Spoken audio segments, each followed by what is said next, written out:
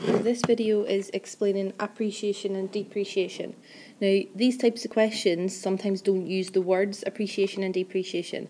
It's the same method that we would use if you get a compound interest question or any question involving a percentage where something's increasing or decreasing in value by a percentage amount over a period of weeks or months or years. So sometimes they're a little bit hard to spot. And once we've spotted the question, the formula that we try to use to work these out is this one up here, which is you take the amount that they give you in the question, the original amount that the thing is worth or the thing is at, and then you times that by the percentage written as a decimal. And when I say the percentage, what I mean is the remaining percentage. So if something's going up in value, you would add your percentage on to 100. If something's going down in value or depreciating, you take the percentage away from 100 and then you change that into a decimal. And to change a percentage into a decimal, you divide it by 100.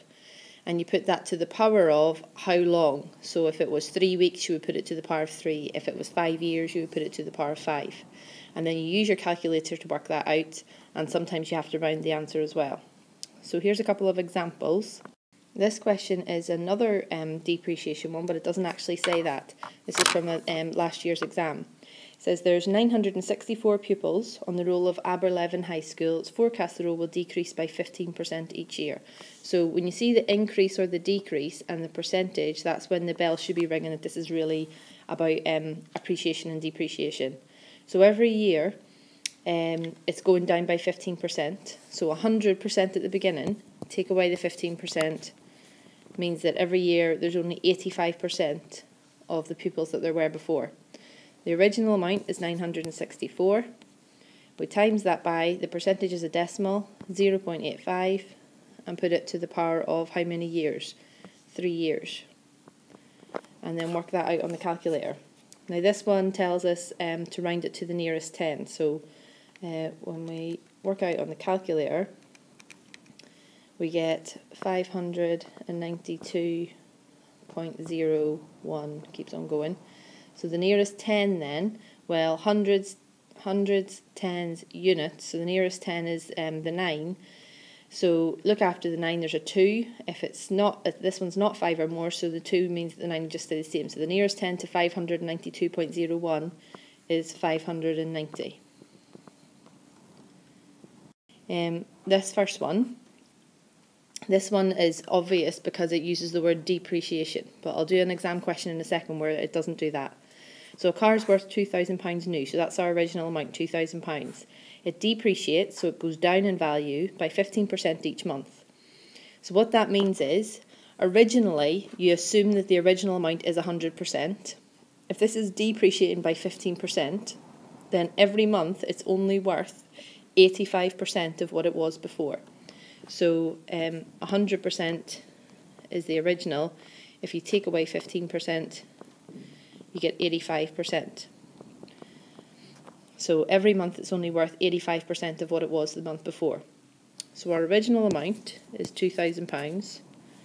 We times that by our percentage written as a decimal. So to change 85% into a decimal, divide it by 100. Divide it by 100, you get 0.85. And then we put that to the power of how many months this is happening for. And in the question it tells us 4 months. So you put it to the power of 4. And then you just type that into your calculator. 2,000 times 0.85 to the power of 4. And we get 1044.012. And it keeps going. And then just double check, make sure you put the right units on and that you round it appropriately. Always write your unrounded answer and then write a rounded version. So this is in pounds. So in pounds I'm going to round it to the nearest penny because it's in pounds. It doesn't tell us in the question what to round it to. So £1,044 and 1p. Okay, finally this is another past exam question. So in this one, Beth is cycling a total distance of 56 miles a week. She increases her distance by 15% each week for the next 3 weeks. How many miles will she cycle the third week? So this is the same type of question because we've got an increase and we've got a percentage. It's increasing by the same percentage each week. So this one's really appreciation because it's going up in value. So originally, we'll assume that the 56 miles a week is originally the 100%. She's increasing by 15% each week. So we add 15 onto 100 and we say each week she's doing 115% of what she did the week before.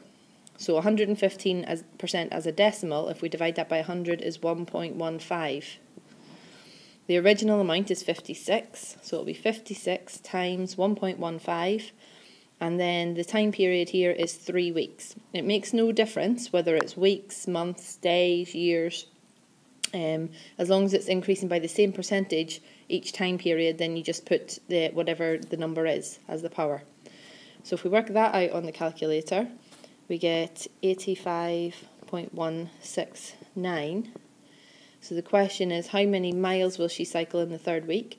This one doesn't tell us what to round it to, so I'm just going to round it to the nearest whole number because if you were doing this realistically, you would probably just round it to the nearest mile.